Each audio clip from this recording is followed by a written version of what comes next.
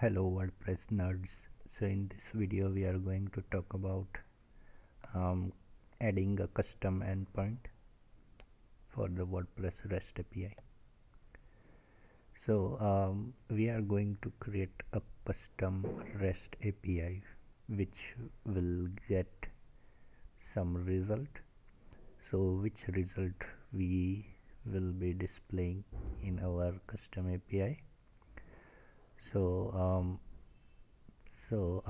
I have this custom post type called books over here and I will get those books which is added by ACF form. And how do we consider that particular book is added by ACF form? So if I show you in the database, I will go to the post meta table and I will search for the key ACF submission, something like this. So yeah, so which post has this meta key is considered as submitted from the ACF form. So we will get this book in our API result which has this meta key. So let's jump into the code, and in order to add custom endpoint or API we have to use this function register rest root. So I'm gonna continue adding my code into this file custom api.php, and as I said in my previous video that as this is the REST API functions, we should add this inside REST API init action. So I have already created one action. Sorry about that. So I'm gonna use this function over here to create a new custom API, and the first parameter is namespace. So I'm gonna call it my plugin /v1. So it is generally a slug of your custom plugin. So my custom plugin folder name is my plugin, so I'm adding that as my plugin, and this is the first API version 1, so I'm adding that v1. Then add the root. So I'm gonna call it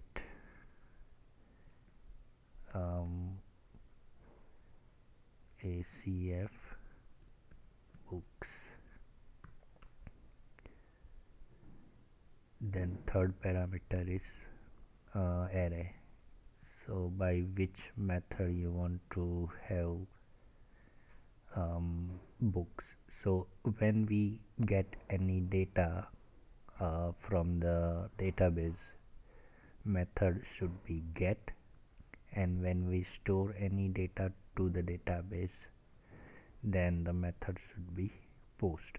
So here we are fetching the data from the database, so I'm adding method as get method, and let's say I want to give a name for a callback function is BWP ACF books.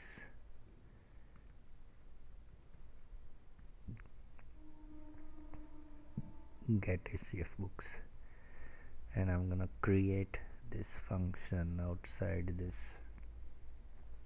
REST API init action.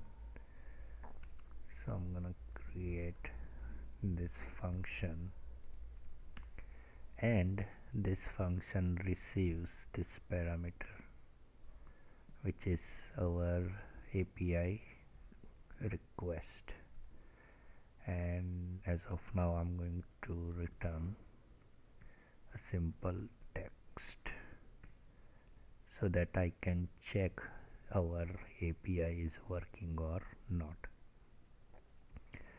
So I'm gonna open Postman and I'm going to add a new API which is from this site.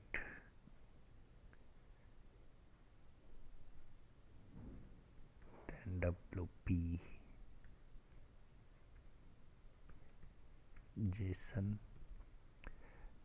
So this is the default WordPress route, and so after WP JSON namespace should be written. And if you don't know this rule, I would suggest to watch my first video in this playlist and then come back again. Otherwise keep watching this video. And then the ACF book, let's try to send it. So method is get, and yeah, we have written test over here, so we are getting that inside the response. But first let me show you what we get in the request.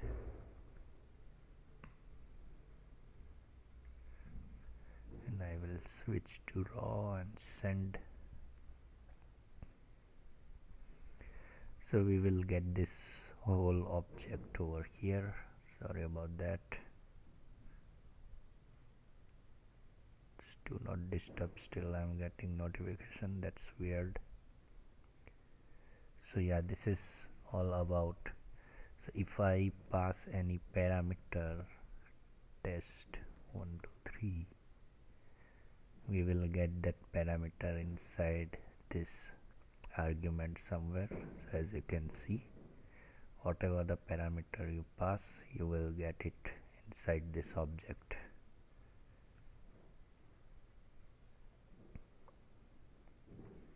Like this. So how do we get this parameter over here? So for that, first let me make some meaningful parameter over here.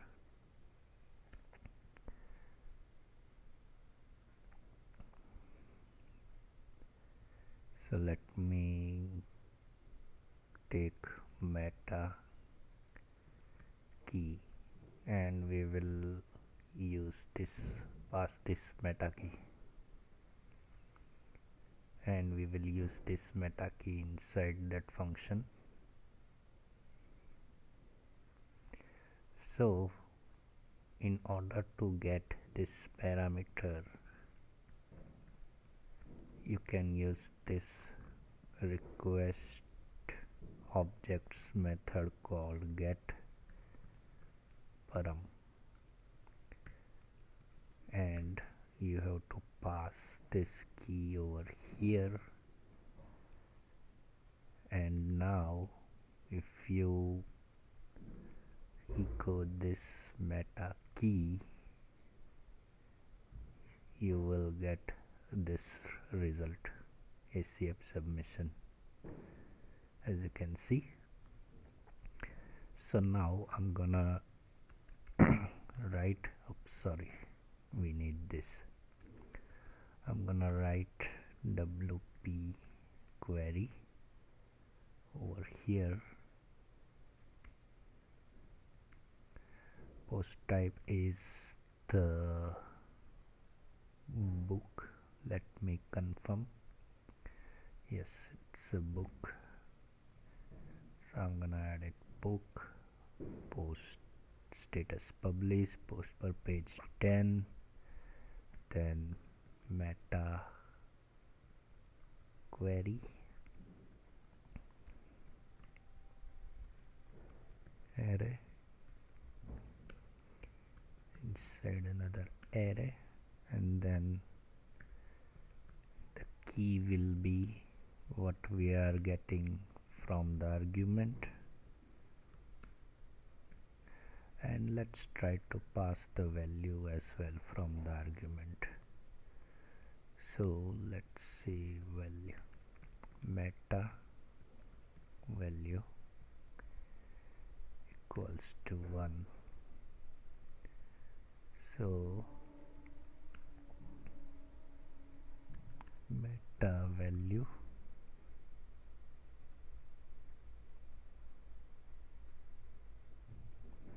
so now we are passing this both parameter via the parameters, so we can use this value, so meta value.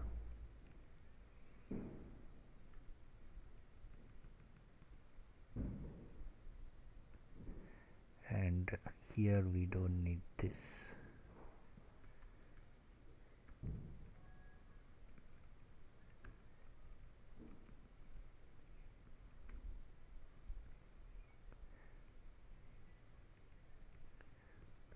Books ACF books equal to posts, and let's try to pass this return this, and let's see if we get proper result or not. Send it. Let's switch to pretty, and as you can see the ID is 1015. Let's confirm. One is 1015, other one is 1014. We are getting only two results. 1021 is not getting. Let's try to see what's the problem with this.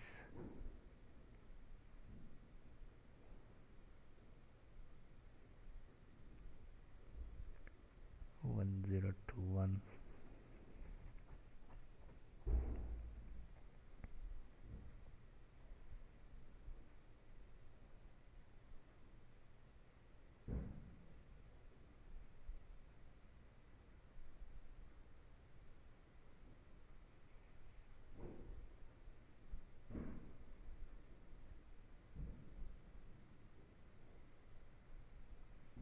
One zero two one is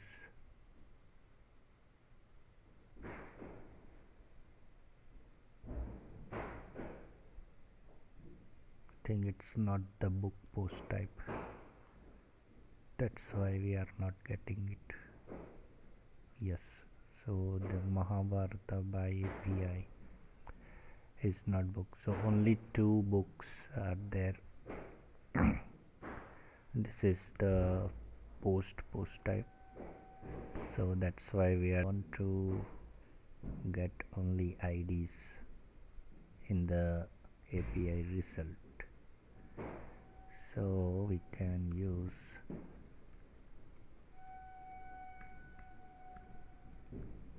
fields parameter IDs, and let's see what happens. So we are getting only IDs into the API, but let's not add this. Now let's say we don't get any result over here, so I'm gonna add if